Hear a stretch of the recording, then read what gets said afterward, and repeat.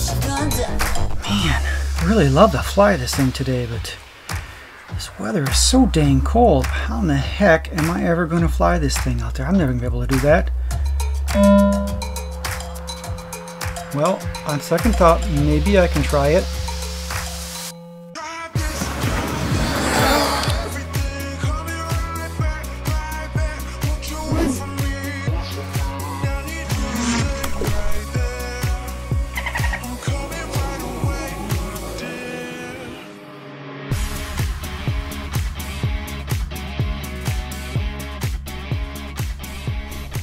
All right, guys, thanks for stopping by. Really appreciate it. It's really good to see you. If this is your first time here, my name is Keith, and this is Alien Drones out here standing in the cold.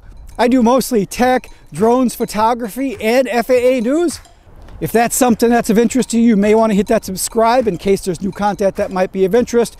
And I'm doing giveaways on this channel, so make sure you're subscribed so you see when those pop up so you can win some good stuff. So as I mentioned, I'm out here in the cold. It's really windy and cold. It's a lot windier than I thought, but this is going to be the best it's going to be for a while, so I wanted to try to get this review in for you guys. The X7 Ranger Plus is a new product from EXO, and it's pretty cool because it does have a big thing you can see is obstacle avoidance on it. It has actually 360 obstacle avoidance from what I can tell. It only says 150 in the specs, but it actually works differently, and I'll show you how that works in a little while. So if obstacle avoidance is your thing, this is pretty cool, and we'll show you how that works in just a minute. Now the place where this drone fits is it's going to be a lower cost drone, but still high functionality. And what that means is that we aren't going to have a lot of the adjustability in like the camera and shutter speed, and you're not going to be able to adjust the stick speed. It's not meant to be a professional manual kind of adjust everything yourself type of a drone. That's going to be more like the Cinemaster 2. And if you didn't see that video, I'll put that one up here so you can take a look at that one, because that one is more professional, allows you to adjust a lot more things, smooth it out, things like that for cinema, of course, Cinemaster 2 like the name implies. So this one's going to be more, let's get up for a budget price, get some obstacle avoidance, get some dandy pictures, get some really good video, 3-axis stabilized gimbal, get out and get flying, get some good video. So this drone does have a 4K camera, but the pictures are going to be 4K, but the video is not going to be 4K, it's going to be 2K. Now that's like the DJI, the Mini SE, so that's not that unheard of, so a little bit more budget price. The price is right now sitting at $274, which is pretty freaking fantastic for something with these kind of features, even if it's 2K video, because you got obstacle avoidance, 3-axis stabilized gimbal, SD card on board, GPS, all the stuff that we really like. So it is really fully functioned for $275. I'll put the links below so you guys can go and check it out as well, but we're going to give this a run for its money, see what it really does here. It does have about a ½ mile range. That range is one of the things you give up for the price, but a ½ mile, again, even though with this snazzy red, I mean, this is a pretty awesome looking drone here. Even with that ½ mile range and the red, my guess is this is going to be right at the edge of the visual line of sight anyway. So it's probably going to be just fine. We'll give that a shot. I got a couple batteries. We'll see if we can do that. It's a little windy, so it's probably not super fair, but we'll give it a shot. So because it's so darn cold out here and windy, I'm going to go ahead and just give this a shot and try to make this quick. And if I start mumbling a little bit, it's because my lips are frozen, so don't hold it against me. So let's just do this. Alrighty, so we're going to go ahead and calibrate this, get this thing started. I've turned it on, and by doing that, I'm going to do this prepare to fly.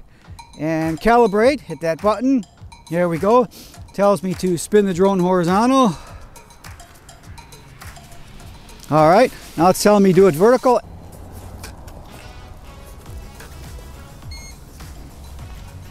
So now we also have to do the gyro calibrate. We did the compass here, but we've got to do the gyro too, so make sure we don't forget that gyro calibration. It's the upper left button on the remote. You hold that for 5 seconds, it'll beat.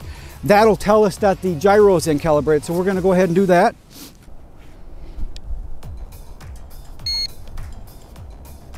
Alrighty, so now we've got the gyro calibrated here. Alright, so first let's unlock the motors. There we go. And 1-button takeoff. There we go.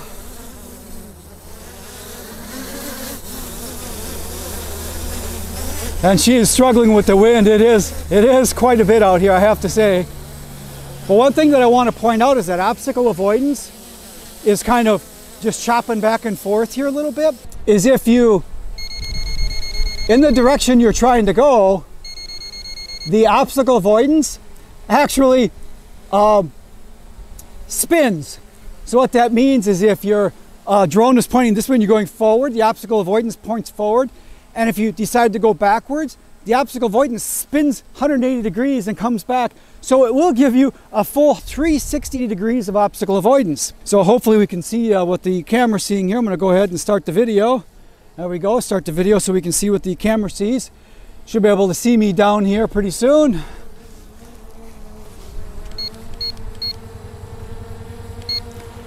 Hey, and there I am standing down here. We're going to try it just to make sure that it works for you guys so we can see it. But the distance that reaches out is pretty far, so even if you're trying to come towards yourself, it won't move. So that can be a little hindrance, but let me know in the comments if that's something that'd be interesting to you. That'll keep you from running into big trees and stuff like that, so that is a pretty cool bonus. Really nice for this price point. All right, so let's just go up and do a little fly around, see what this video looks like here.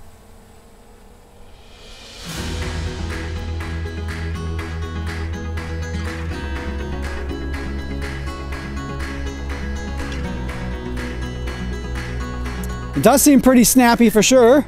It's doing a good job. I can see it up there, and that red is really quite visible up in the sky. Now we do have a gray sky here today, so maybe that makes it a little easier. But it is pretty visible. I can see it pretty easily here.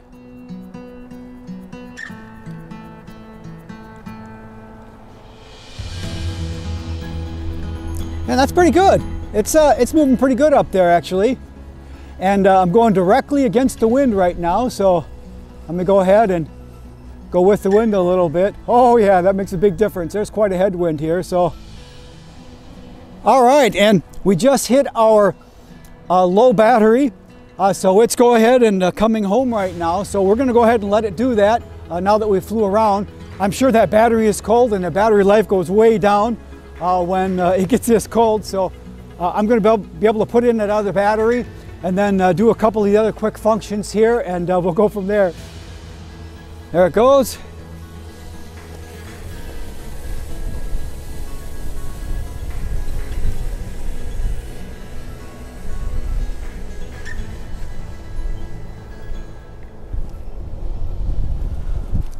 Okay, and you can see where that came down here. We were about maybe 10-15 feet off or so, so it isn't perfect on the pad.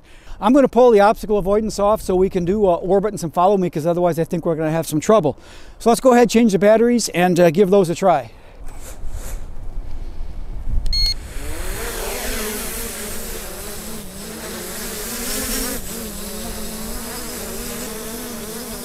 Alrighty, so first let's do an orbit of all of us here and see if I can orbit around it, see what it looks like. There's not too much around. There's a pole over here I got to be careful of, but other than that I should be okay. Do this orbit mode.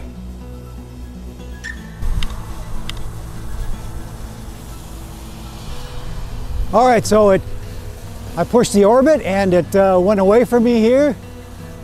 And there it is orbiting. Let's see if we can point down a little bit so we can see what we're orbiting.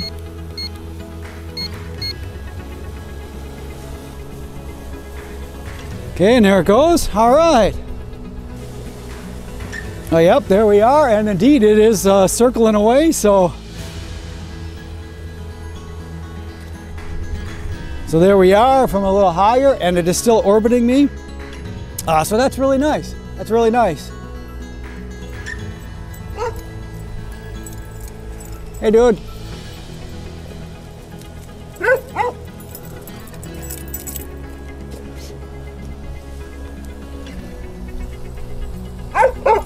Hey.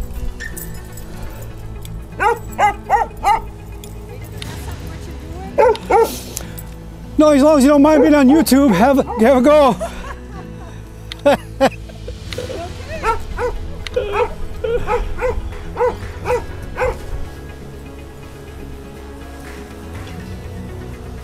So the next one is the follow mode here. So we're going to go ahead and drop this down and see if it follows me here. There we go. Okay, so there we are in the picture. Let's go ahead and do this follow. Alrighty, so now it's up here above me, and let's just see what this does here. See if it follows me along here.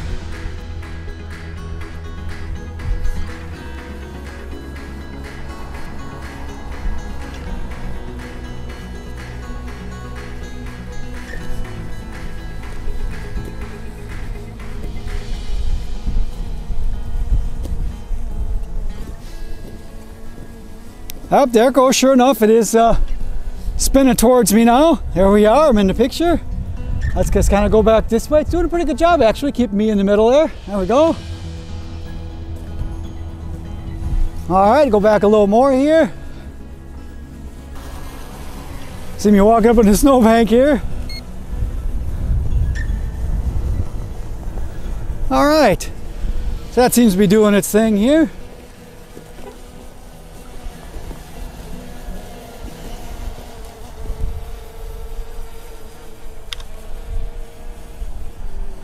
Let's just do a quick waypoint here. I don't know if my fingers are going to work on the screen, but let's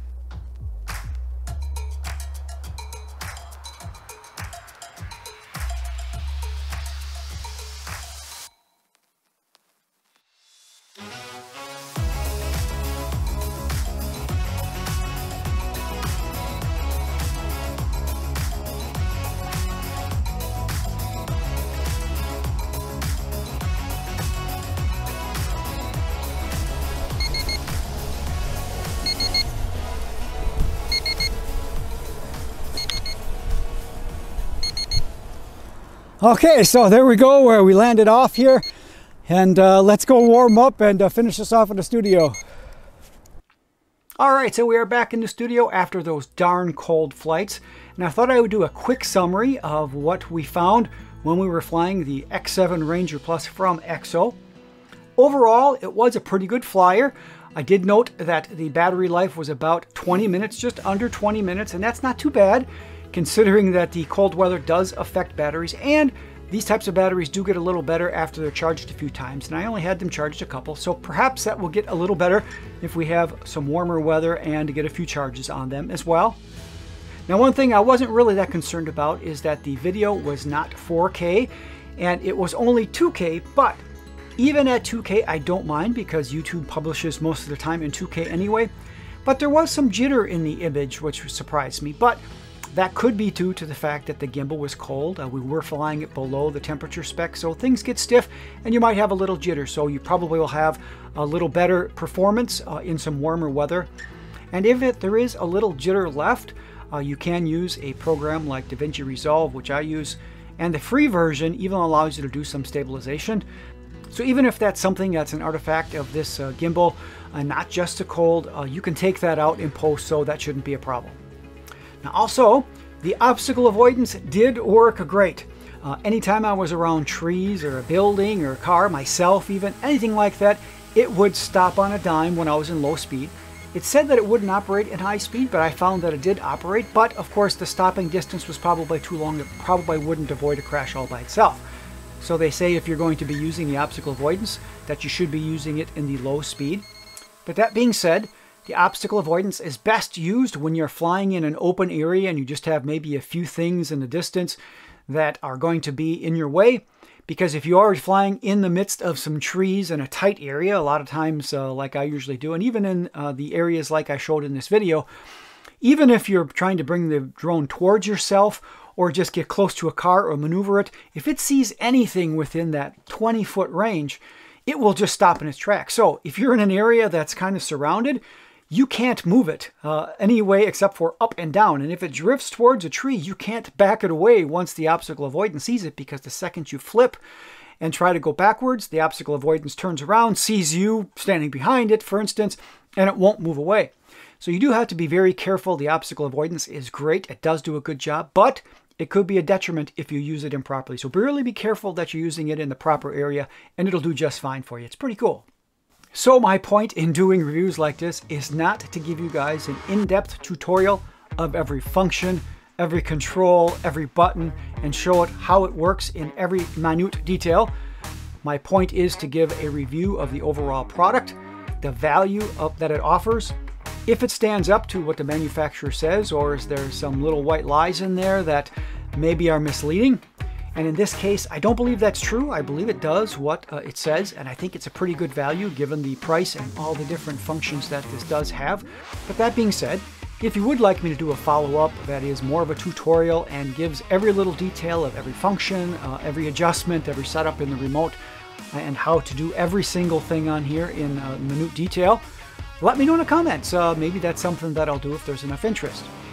And with that, don't forget to hit that like button if you found any value in this video at all. I really do try to give you guys some value, so I do appreciate it when you click that like. It's free, I promise. Until next time and next video, good flying.